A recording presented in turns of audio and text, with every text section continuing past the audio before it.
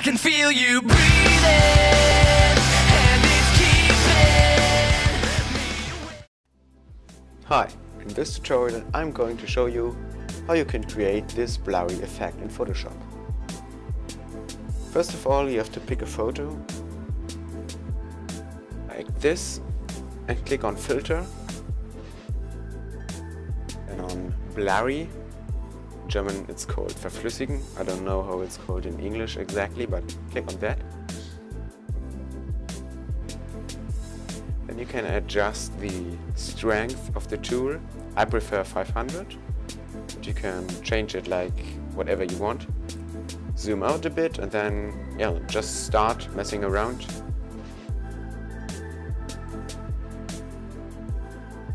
If you're ready, just click on OK right here.